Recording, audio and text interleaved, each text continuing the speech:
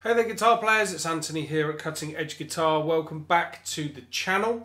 So following on from the last lesson that I did the other day for you on connecting scales and things like that along the fretboard, what I want to talk to you about today is connecting up modal scales. So in the last lesson we talked about doing this with the humble minor pentatonic scale. And when I say humble, there's obviously nothing wrong with the minor pentatonic scale. The reason why it gets used so much by all guitar players is because it sounds great and it's easy to execute. So what's not to like? But of course, there are going to be certain players amongst you that will want to expand on the harmony and do a little bit more than what you get with the minor pentatonic. So what I'm going to do is I'm going to stick to the same backing track that I used in the last session, but what we're going to be looking at now is playing a Dorian modal scale, and we're looking at a Dorian pattern that we can use to sort of cover a large area of the guitar neck, because it's all about the question here that I'm being asked is how do you connect up the fretboard. So let's have a listen to the backing track that we're going to be playing this over. And let's have a quick listen to this idea being played against the backing track up to speed.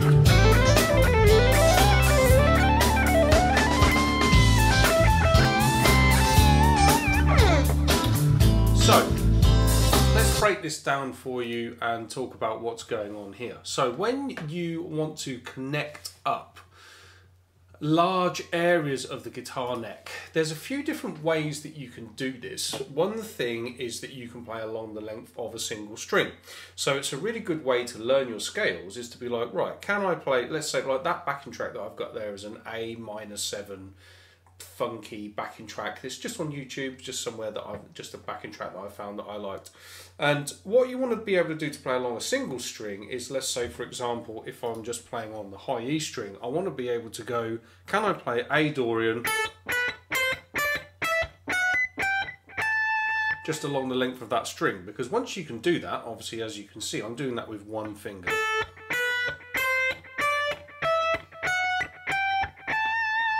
Like I can now play the scale, but that's obviously just being able to play the scale. I'm not playing any vocabulary. So one of the things about playing along the length of a string is that you go, well, how you visualize it. Some players out there can actually see the pattern of tones and semitones and stuff.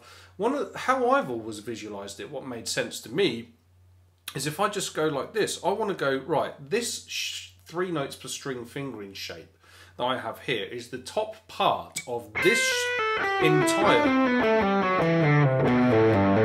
full shape of A Dorian. Now when I move it to the next shape, this is the shape that I've got here in my fretting hand. This is the top part of, oops. That's the top part of that overall shape. Then moving up a fretboard position, I've got this shape, which is the top part of, etc, etc. So all I do is that I visualize it in chunks, going I've got this, then I've got this, then I've got this, etc, etc. So whatever way you visualize it, you can't, like this, it doesn't matter about, you know, what's the right way to do it, the wrong way to do it. It's whatever works for you. That's obviously always worked for me. And then because I like to play sort of technical styles of music when I'm playing, you know, faster ideas or whatever, you've got all these different patterns that you can insert. Well, that's one of my favorite ones. That's it's actually an Ingve pattern, but it works quite nicely on something like this, I would say, especially if you do it with like a legato approach. Come out like this, 2, 3, 4.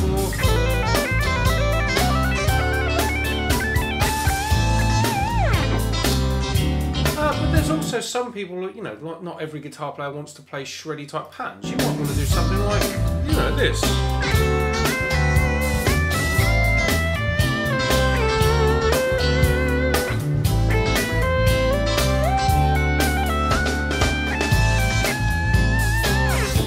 Playing something a bit more melodic, whatever. But that's again like is just being played along the length of a single string. Another way to do these things is to play over 2 strings, which is what we're going to look at in a sec with the tab. We've got all sorts of patterns that you can do over that. But then you can do, you know, so you just so basic like this. Can I play that? them sorts of ideas. What have you then got that you can do over 3 strings? You know, start moving these around. You could go, what have I got for 4 strings? What have I got for 5 strings? You know, you can make this, you can really extend this out. But then, of course, you can go, what have I got on just the 1 string, which is my high E string, but then what have I got I can do on my B string, and you know, whatever. There's loads and loads and loads that you could keep doing this. You could just keep going forever. So let's get into something that's really tangible that you can actually play. Now, this is something that I really, really like to do, and lots of my favourite players like to do this as well, which is effectively where you're playing up in one position. So if you look at what I've got in the tab here, we're going 7, 8, 10, 7, 8, 10 on your B and high E string. So I'm ascending a portion of A Dorian here. Then I'm going to immediately slide into the 12th fret here and then do pull-offs down. So 12, 10, 8, 12, 10, 8. So that will be... So I've now got... Okay, and then what you would do is you just keep that pattern moving throughout the shapes of the scale. So you've got, I'm going up, down, up, down, up, down, up. Now all I've just put in the tab on this particular example, just coming off to an A note. So if we just play it like that, just as an exercise or as an idea.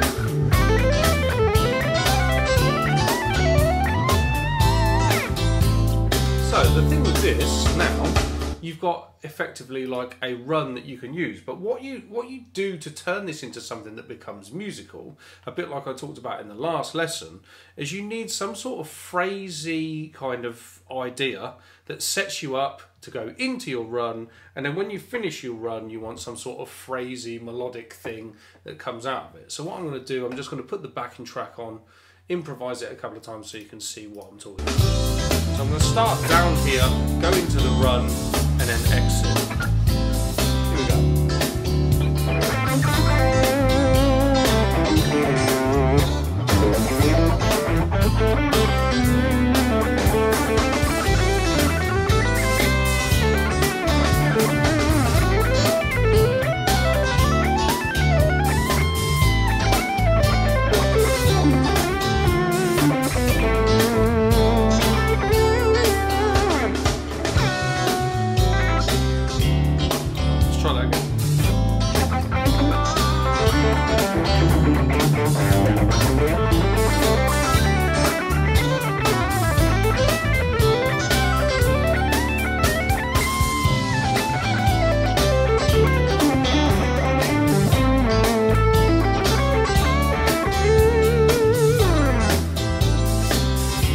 So there you go. This is an entire concept that I call linear motion. Depends on who you are studying from or who you're talking to. The concepts are all basically the same. Some people call this lateral motion, horizontal motion, whatever. I think that I took the terminology of linear motion from Mick Goodrick. I can't remember if that is where I got it from though, but someone will probably let us know in the comments who said that coined the term linear motion. But I always think about it like this: so when you're playing the guitar, you can play in a line or across a position, or what you can do is you can combine entire shapes and just kind of go wherever you want, which I know Mick Goodrick did call that the realm of the electric ice skating rink, where you can go wherever you want. But anyway, that is another session for you on how to connect up scales and positions and things like that. If you want to know more, as always, do go and check out the Cutting Edge Guitar website, where I have tons and tons and tons more tutorials about all of that sort of thing.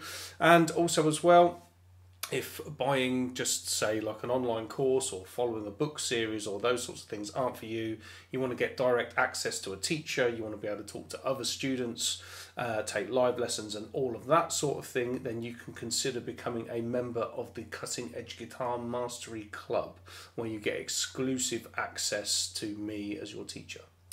Okay guys, thanks ever so much for watching. Do subscribe to the channel if you want to see more lessons like this. Drop me a line in the comments if you've got anything that you'd like me to create content about going forward, and I will hopefully see you in another video sometime soon. Take care.